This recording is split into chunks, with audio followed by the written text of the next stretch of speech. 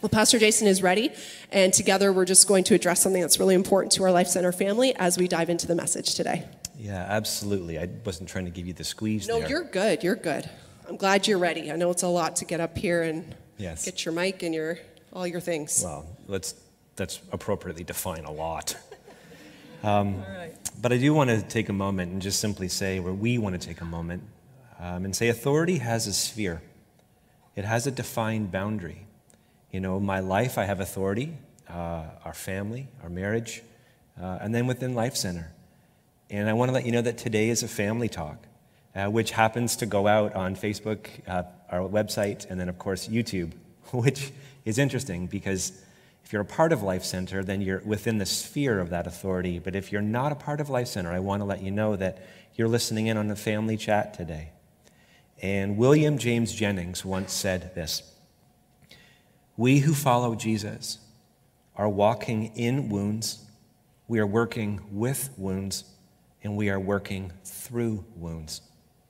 In the last number of months, in particular online, but not just there, and most recently this past week on social media, there are incredible people who are expressing wounding, pain, even racism experienced at Life Center. And so personally, on behalf of Life Center, for Lori and I, where we have failed, where we have wounded, where we have fallen short in understanding the depth of racial pain, we ask for both individual and collective forgiveness. You know, the Bible teaches accountability. It teaches that my sin, our sin, and then our collective sin is the underlying issue beneath all issues in society.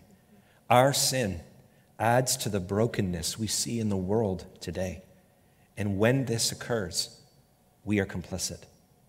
And so where we, our staff, and Life Center have failed, have sinned, whether intentionally or not, where we have added to the world's brokenness, we wholeheartedly confess, we repent, and we ask for forgiveness. We repent not only for the wrong done, but for the right that we failed to do. Together, Life Center acknowledges racism in all of its forms. It is not the picture of heaven we see in Revelation 7, but it is real for biopic people in Canada.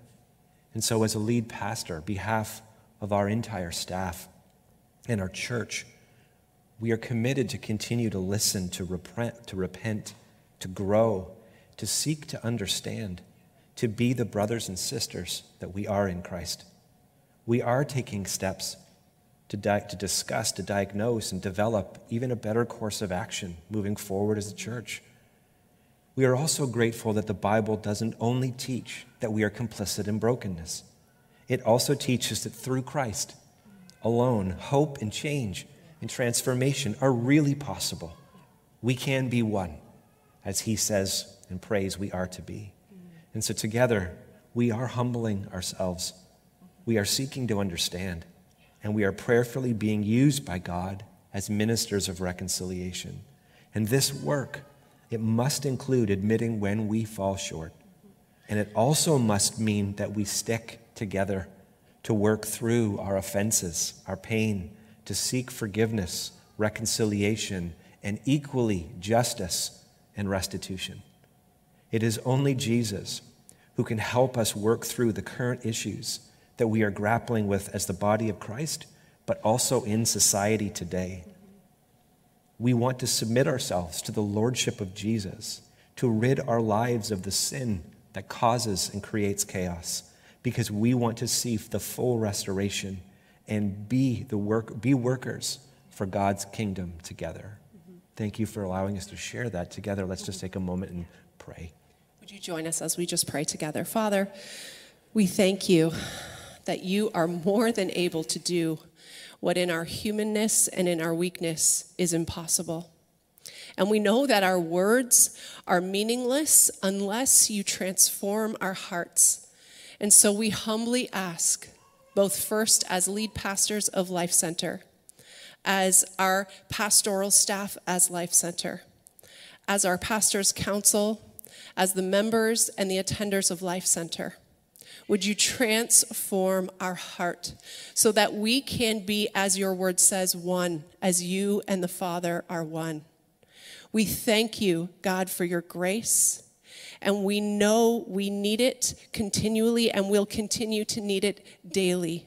Father, help us to walk in grace with one another as we learn and we grow.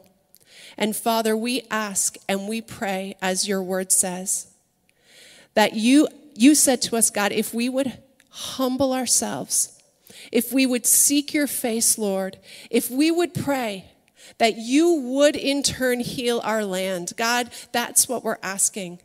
God, heal our hearts, heal our churches, heal our city, and heal our land.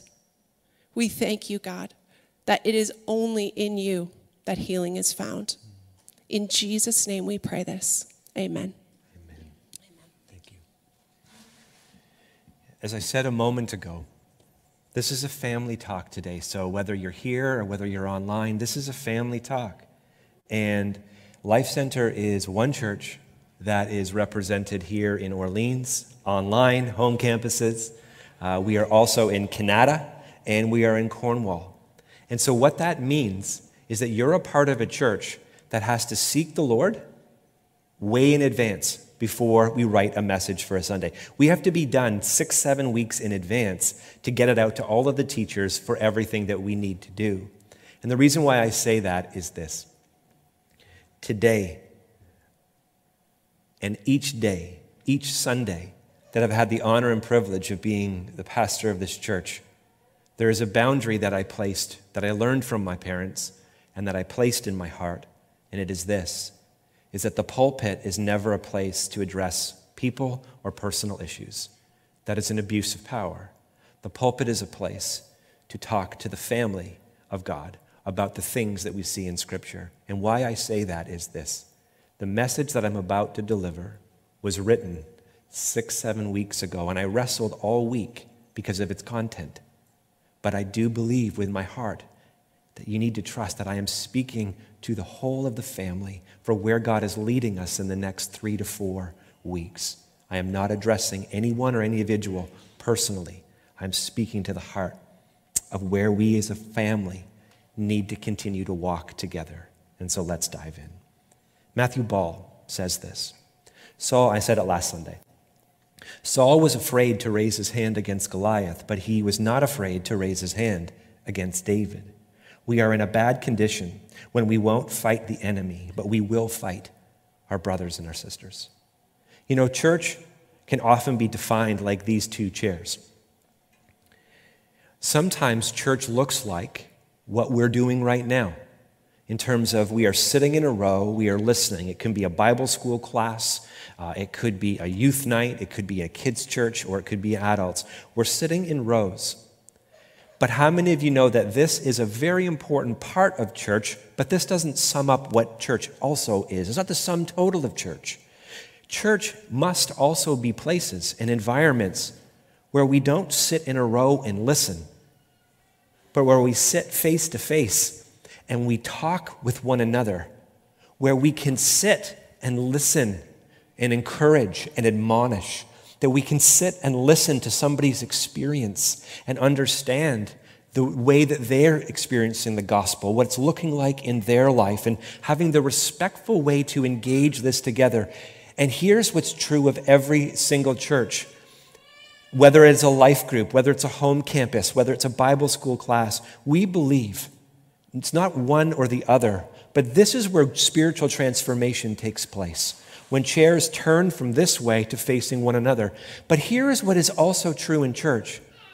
There are no perfect people and there are no perfect churches, and that is never an excuse for anything. Here's what is allowed in church. It is allowed sometimes to sit face to face, but to get a little bit of distance in between each other so that we don't destroy one another. Distance is not always division. Sometimes distance is wisdom. It is listening to the voice of the Holy Spirit, and even in relationships, and it can be in a family, it can be in a marriage, it can be between friends. It can be in a church environment, in a life group. Sometimes it's also healthy to sit face to face and to place boundaries between one another so that perhaps one who is wounded has the sufficient time to heal. Because if there are no boundaries, then there can be no healing in proximity. Sometimes there needs to be space. And we as followers of Christ need to understand when this is happening.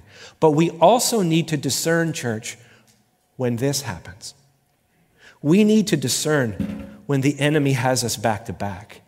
This is the only posture that Jesus said is not only incorrect, it is sinful. And why? Because now I can no longer see you. Now I can no longer see the world as you see it. Now I am no longer listening to what you see. So all I am doing is screaming, "Do you see?" And all you are doing is screaming, "Do you see?" But we are not seeing one another. Jesus calls this a house divided. Not indifference or disagreement, that is not necessarily a house divided. A house can be apart. If I turn that around, imagine it, but still engaged together. Over the next 4 weeks, we want to talk about this. You can never, ever turn someone else's chair. It's not your job. It's not your place. When any leader tries to do it, pastor, whatever, it can often only be attributed to spiritual abuse and manipulation. You cannot turn someone else's chair, but you know what we're called to do in Christ? You're responsible to turn your chair, and you may say, well, what if I turn my chair and they won't turn their back? All I see is their back. If all you see is their back, then get their back. Humble yourself. You may not be able to talk to them, but you can pray to God. At least you're trying to look in the same direction to understand that one day down the road there may be an opportunity for reconciliation. There may be time and a season for us to... You are positioned for what God may do in a season ahead. You do not control another person's stance. You don't control how they move. You only control your posture. And so as Life Center, we want our posture to be, Lord, if we can't be face to face, then at least would you posture us, God, to be humble. Can we be present for when there can be a miracle down the road? As followers of Jesus, this is just an illustration, but it is the heart of his teaching. Matthew 5, verses 13 to 16, which you're going to repeat again in a number of weeks in another message that's coming. It says, you are the salt of the earth. And I want you to hone in on two words. You are. Very important. You are the salt of the earth, but if salt has lost its taste, how shall its saltiness be restored? It is no longer good for anything except to be thrown out and trampled under people's feet. You are, those two words again are very important. You are the light of the world. A city set on a hill cannot be hidden, nor do people light a lamp and put it under a basket, but on a stand, and it gives light to all in the house. In the same way then, let your light shine before others so they may see your good works and give glory to your Father who is in heaven. I want you to notice those two words. I pointed them out twice. You are, you are. Jesus always starts with a declaration of who we are in Christ, not where we will become. He starts first with position, who we are in Christ. And from there, you are the salt of the earth. Jesus was not, by the way, speaking this message to perfect people. This is called the Sermon on the Mount. He was speaking to thousands who had gathered. And he said, you are the salt of the world. And there were some people that day, just like this day, going, yeah, I'm salt, not my Uncle Joe. He's a jerk. There are people that say, you are the light of the world. No. I'm a pretty good person. They're a terrible person. You don't know what. Jesus, what are you doing? Jesus makes this declaration. Jesus starts not because he's naive or ignorant. He's the God who knows all things. But Jesus starts from a place of position of who we are and who we can be in Christ. You're salt and you're light. This is vastly different from the voice of the enemy, who always tempts us to lose sight of who we are in Christ, to live our lives working for rather than working from who we are in Jesus, to exhaust ourselves trying to earn the very things that Jesus has already given us. This is the tactic of the enemy. Wouldn't it be nice if the enemy left us alone in tough times? Wouldn't it be nice if he left us alone during a pandemic? Wouldn't it be nice if the enemy left us alone during racial inequality? Wouldn't it be nice if the enemy left us alone after the death of a loved one? Wouldn't it be nice if the enemy left us alone after our failures and our divorce? Wouldn't it be nice if the enemy left us alone after a diagnosis? Here's the truth. He isn't nice, and he doesn't. We must have, Dean Sherman said, we must have a revelation of the enemy. Just as we need a divine revelation of God's goodness and mercy and love, so we must also have a revelation of Satan's evil and destructive power. Perhaps Satan's greatest advantage over the children of God is his consistency as opposed to our inconsistency. The attack of the enemy it wages is primarily on our minds, our hearts, and our mouths. Richard Lovelace says this, that although part of the church pays lip service to the reality of sin, yeah, I've heard that, worldliness, sure, even demonic agents, yeah, I get demons are real, blah, blah, blah. He says this, it seems to me that much of the church's warfare today is fought by blindfolded soldiers who cannot see the forces raged against them, who are buffeted by invisible opponents and respond by striking one another. That does not excuse anybody's behavior, whether individual, church, or systemic. But it is to say, as followers of Christ, we don't excuse behavior, we repent of our behavior. We don't let each other off the hook, but we also acknowledge that we do not merely live in a world of flesh and blood, that there are powers and principalities and rulers and darkness, that they are real, they are active, and they are effective.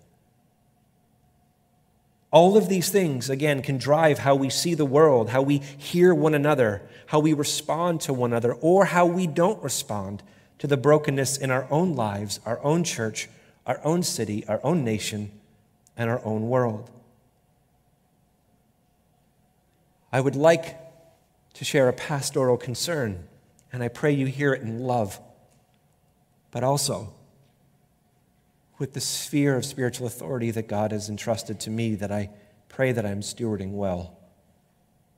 I say this not as a matter of shame, because there's plenty of awesome things to be learned from, plenty of wisdom to be gained in articles and books and videos on social media.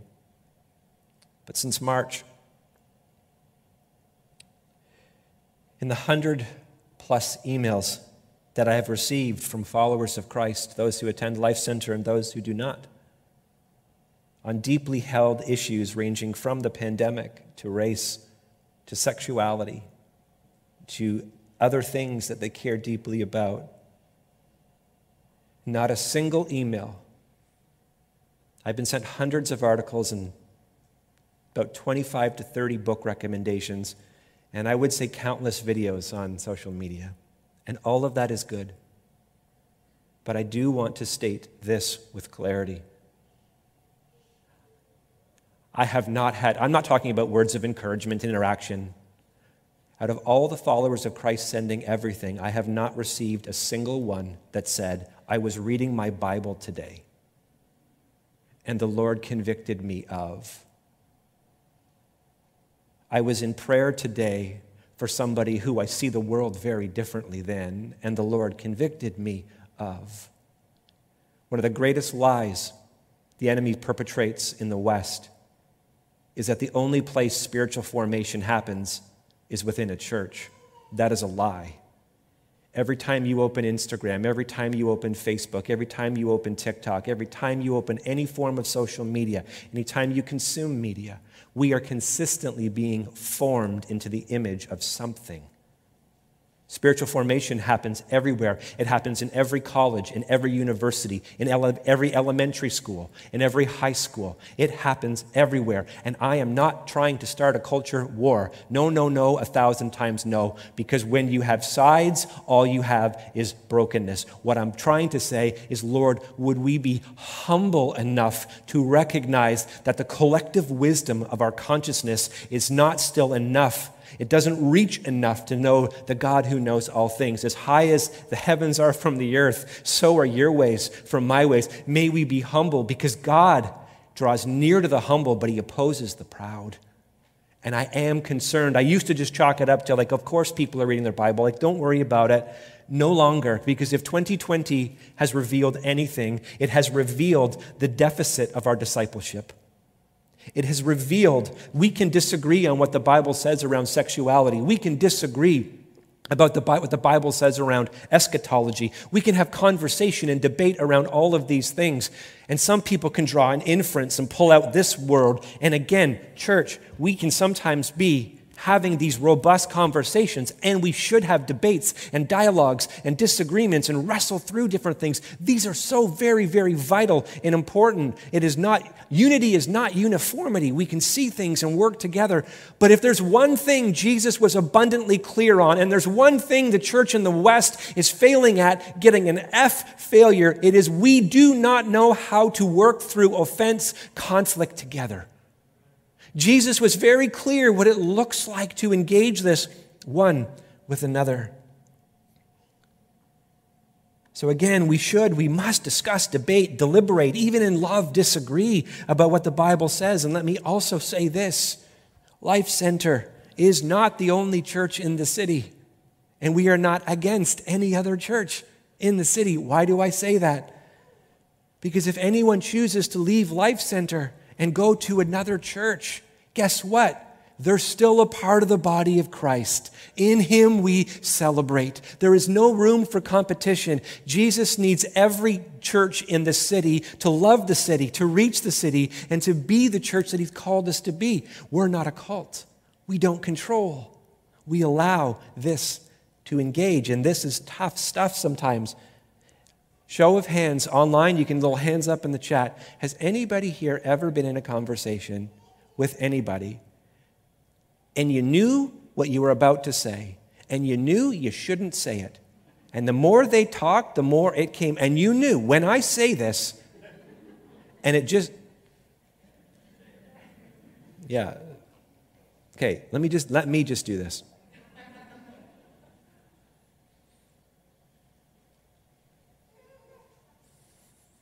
So after we cancel everyone, what's the end goal? What's the plan after that?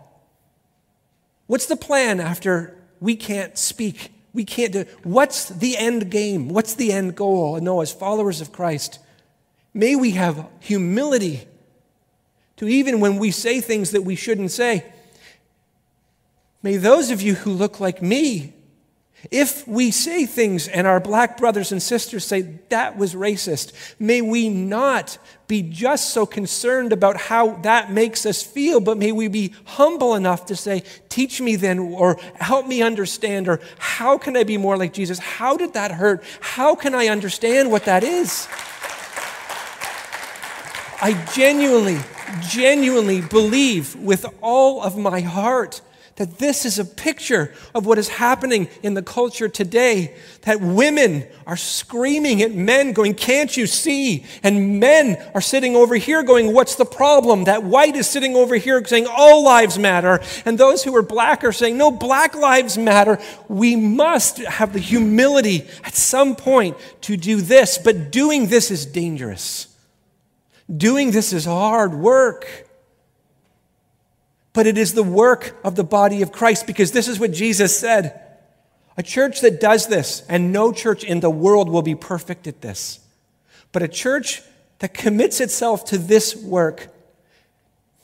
Jesus said the greatest evangelistic tool the church has is how we love one another through disagreements. The world will know that you are followers of me by the way in which you love one another. In the Sermon on the Mount, we're going to get to it, because Jesus actually says, no. I'm not talking about you loving people who think like you, agree with you, see the world you do.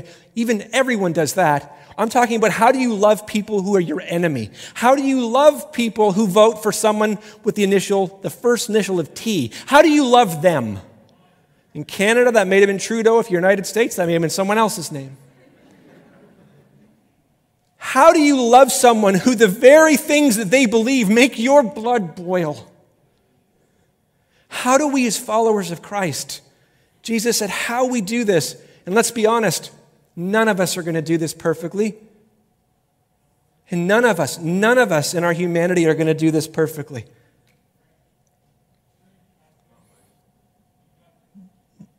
Dean Sherman said this. So I want you to see if you can recognize, the enemy can't rob your salvation in Christ, but he can sure mess up our next steps. Man, I am complicit in what I'm about to read. It often happens when we gather with friends. It starts with someone making an innocent comment about someone not present. The comments become observations. The observations turn into concerns. The concerns become criticisms, and criticisms become accusations. Oh, we may disguise the ugly progression. Our harsh words can be couched in words of love, yet our mouths can tear down what God is trying to build among us.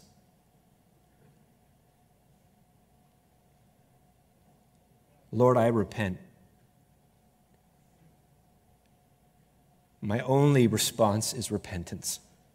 For though we walk in the flesh, we are not waging war according to the flesh, for the weapons of our warfare are not of the flesh, but they have the power, divine power, to destroy strongholds. We destroy arguments and every lofty opinion raised against the knowledge of God, and take every thought captive to obey Christ, not to obey others, to obey Christ. Being ready to punish every disobedience. When your obedience, it says, is complete, not perfect, when it's complete, when it's full, when your submission, my submission, our submission as a church is wholehearted, when we are really ready to do what Jesus said, that we got to die to ourselves. Strongholds in 2 Corinthians refer to the pattern of thinking about God, ourselves, and others, where we never turn back to face one another and we only then condemn one another. And studying the West, there are 6 drivers that I'm going to go really quickly through because time has elapsed. There are 6 demonic drivers, if you look at the West, that are infecting us as a people. There are strongholds. One is trying to be perfect. If a stronghold of perfection gets a hold of your heart, it will grind your heart and it will make you callous so that you can never admit fault. You will never admit where you're wrong, because you have to do everything perfect. The other one is pleasing everyone.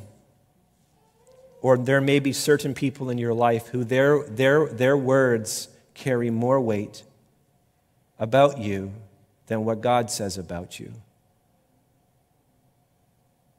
These are strongholds. They are real in our hearts and lives. Another one is be strong all the time. Be strong all the time. Did you see it surface during the pandemic? Did you see it on social media? Did you see the shame? If you don't come out of the pandemic better, hey, you have all the time in the world now. There's no excuse for you. Even in North America, through a pandemic, we must perform. That's demonic. Here's what I would say to you. In a pandemic, just get through it. Get through it the best way you can, as humbly as you can. How many know this is hard on everyone? Another one is you're never enough. You're never enough. It doesn't matter what you do. You feel in your heart it's just never enough. It's always your fault. It's always your fault. It's always your fault. And the last one is that progress beats presence. That all that matters is progress, not God's presence and not the presence of others. All that matters is we get there. It doesn't matter how we get there. Proverbs 1 verses 29 to 31 says, because they hated knowledge and did not choose the fear of the Lord, would have none of my counsel and despised my reproof. Therefore they shall eat the fruit of their way and have the fill of their own devices. I don't think the proverb writer here was talking about electronic devices, but I think we could read into it now. We'll add it there. Even though you shouldn't add to God's word, that's not good. Satan's lie is this, that your identity comes from what you have done. Be perfect. Please everyone. Hurry up. Be strong. Try harder. Progress beats presence. It's all about progress. No, God's truth is your identity comes from what Jesus did for you. And let me really, really end here.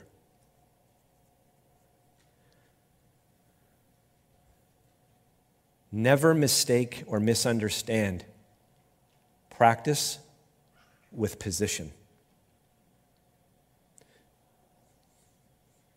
The moment my 4 children were born, They're our kids. It doesn't matter what they do.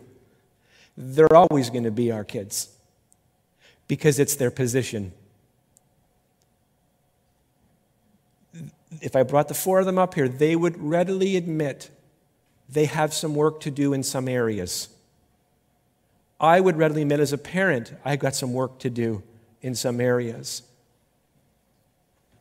Those are practices, not position. There are some of you who base your following. So here's what's true. You may have terrible spiritual practices. That's just the truth.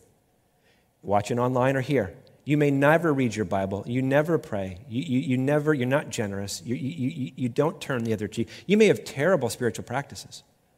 That's true. But if you've given your life to Christ, you are the righteousness of God in Christ Jesus. The most spiritually immature follower of Jesus has the authority and the position in Christ to speak to demonic things, to speak to strongholds. If we turned off all the light in this place, it is the smallest flicker of light that will dispel the densest darkness. It is not just the volume of it, it is the mere presence of it. But the enemy always tries to get our eyes. Now listen, we need to develop our practices. Yes, 1,000 times yes. But these things don't make you a better Christian. They make you more like Jesus, which in turn affects the world in a glorious way. Don't allow your spiritual enemy to confuse the difference between position and practice. In the next 3 weeks, we're going to talk about what do we do? 3 or 4 weeks, I can't remember. What do we do? What do we do when we're here? What do we do when we're offended? What does it look like for there to be forgiveness, reconciliation, and yes, restitution and justice? What does it look like? And what did Jesus teach about these things?